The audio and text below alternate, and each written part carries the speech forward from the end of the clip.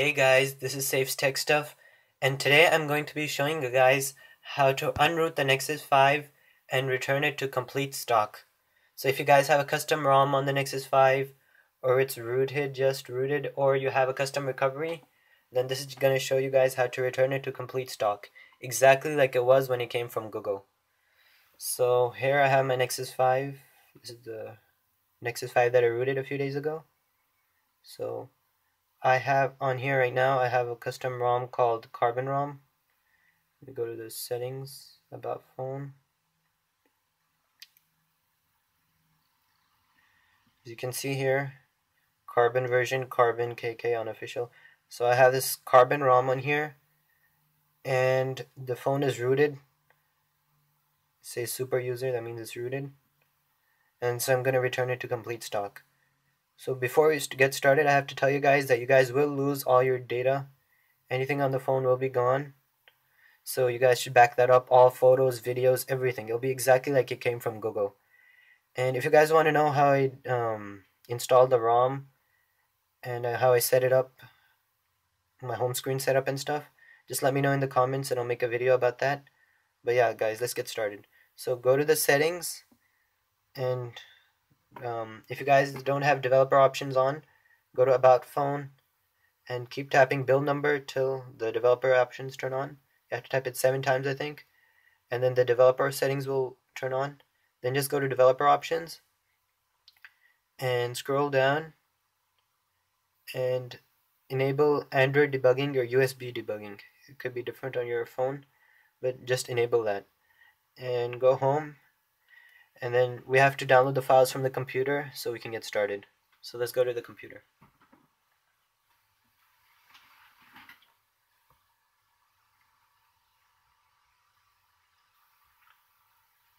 Okay guys, so here is my desktop. So you have to download this file. This is the Nexus root toolkit. This is by Wokefresh. So they're the developers. I don't take any credit for creating this program. So to download it, just click any of these links. The link will be in the description. So just click it and the download should start automatically. So as you can see here, the download has started. So it should take a few minutes. I'll forward this part.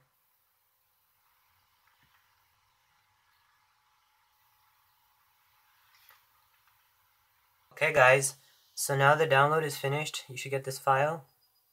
So I'll just move it to my desktop. Just close this. And then when you open this, you should just click install. If you guys want to change where it installs, you can change that. I'll just install right here. And it should take some time installing.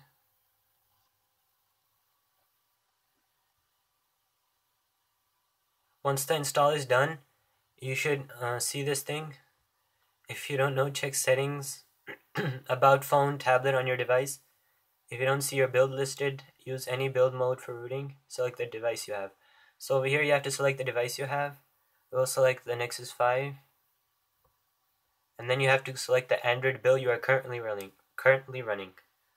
So if you guys don't know which build you have, you can come to the settings of the phone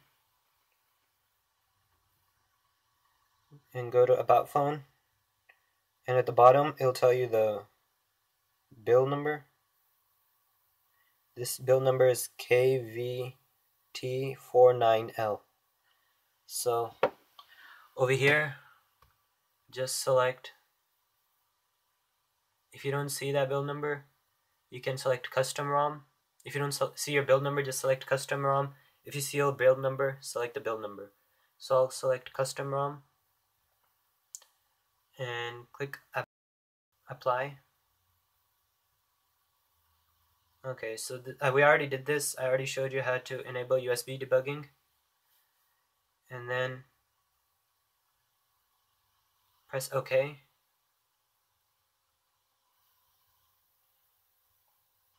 Once this comes, just click OK. And it should download this file. Skip it. Once the download is done, you should see this Nexus root toolkit 1.82. So when this comes, you'll need to connect your phone with the USB cable to the computer. So here I have my Nexus 5 USB cable. So I'll just plug it in.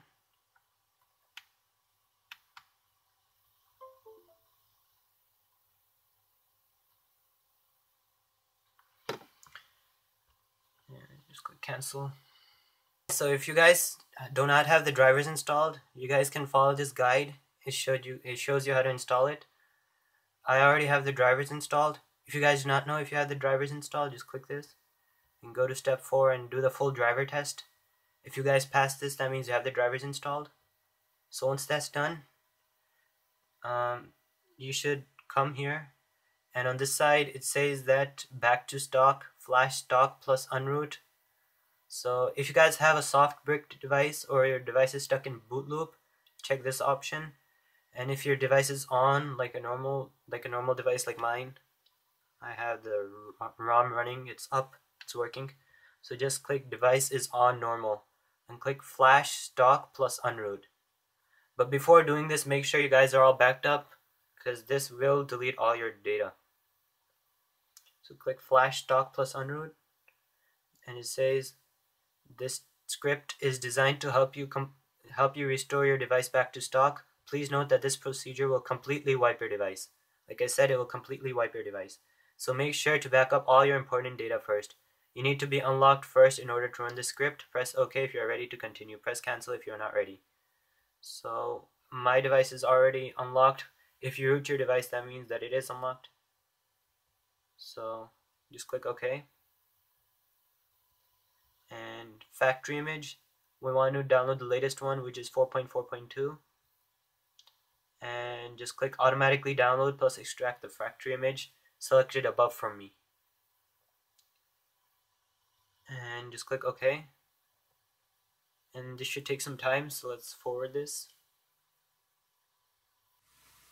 Okay guys, so once the download finishes, you should get this window. It says flashing stock will factory reset your device. Make sure to back up your important data first. While it's flashing stock, please be patient.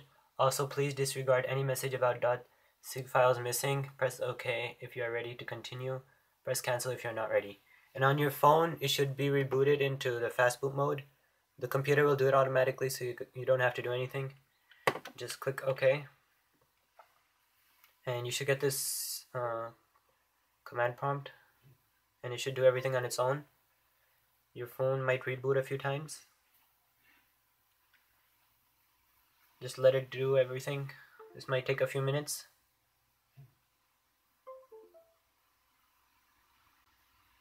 These are the messages it said to ignore. Writing system usually takes the most time. Okay guys, so now it says finished. That means it's done. And on the computer it should say press any key to exit. Just click any key. And over here it says assuming the operation you just performed was successful, you should change your model type. When you press OK, the program will change the model type to Hammerhead Android 4.4.2 build KOT49H. Press OK to accept the change. Press cancel to leave your model type as custom ROM. Regardless, you can change it later using the change button. So just click OK. And this is just showing you how to enable USB debugging on the phone. So your phone is now back to stock, and it says over here it'll be booting up with the stock boot logo. If you guys want, you can just unplug the device and it'll boot up. And if the phone takes too long to boot up, you guys can just boot into recovery and wipe the data and wipe the user data in the cache, and then try again, and it should boot up. I'll forward this. So here it is. This is the welcome screen. We'll have to set up our phone. This is exactly like it came from Google. So before we set it up, the phone, if you want, this is exactly like it was when it came. The only difference is right now, the phone has a unlocked bootloader. So if you guys return it to Google, they might not accept it for warranty because the bootloader is unlocked. So now I'll show you guys how to lock the bootloader. Let me first show you how it looks when the bootloader is unlocked. When we turn on the phone, over here you can see this unlock. It's unlocked. And when we lock the bootloader, this will be gone. So right when the phone turns on, I'll set it up, and then I'll come back once it's set up. Okay guys, so my phone is set up, and as you can see, it's exactly like it was when I got it. There's nothing installed, no custom ROM. We can check our settings. About phone. As you can see, it says Android version 4.4.2, and the build number is the one that we installed. And now we'll have to enable USB debugging again, so just tap this 7 times, and now it says you are now a developer. So then go to developer options and just check USB debugging. Okay. Next, we will need to connect our phone again to the computer and lock the bootloader. So let me connect my phone.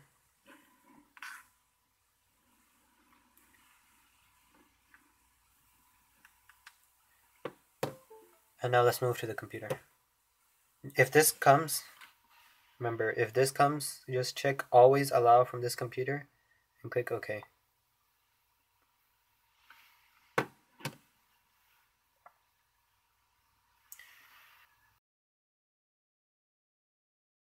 So we're back to the same application that we had open before. Now this time we're going to come over here and click Oem Lock. Make sure that your model type is changed. When you restore it, it asks you to change it. If you guys didn't change it, you can come here and change it. Or you can just, if it's changed, you can just come here to Oem Lock and click that. And it says the script will relock your device back to the original equipment manufacturer specifications, bringing you back to a true factory state. You should be running stock Android before using this. Use the flash, stock plus unroot button. We already did that. And just press OK if you're ready to continue. So press OK. It'll say checking ADB status. It says device connected. Now reboot your device into the bootloader mode. This is the bootloader mode. And at the bottom, right now, it should say lock state unlocked. Let me show you guys. Here it says lock state unlocked. So we'll change that to lock state locked. Over here it says booting modified boot image. This will go away, this unlock. So your phone should reboot.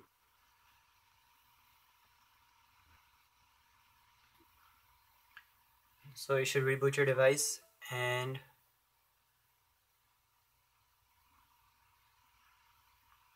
it'll say checking Fastboot status. It says device connected. It will run its it'll install the zip, and then it says relocking bootloader. And now as you can see, there is no unlock logo down here. It's just blank. So the bootloader is now locked again.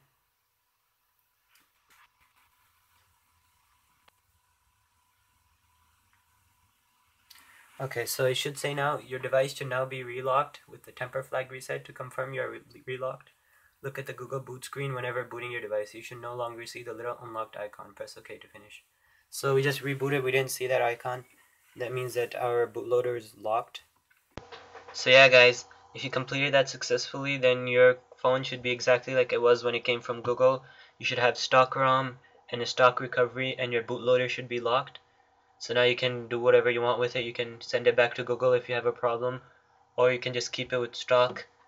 And if you guys want to know how to do this on the Mac, I will be making a video showing how to unroot the Nexus 5 on Mac, and I will also make a video showing how to root it on the Mac. And if you guys want to see my home screen setup, just let me know in the comments. I'll show you guys how I set up my home screen with the Carbon ROM I showed you at the beginning. So yeah guys, please like, comment, and subscribe. Thanks.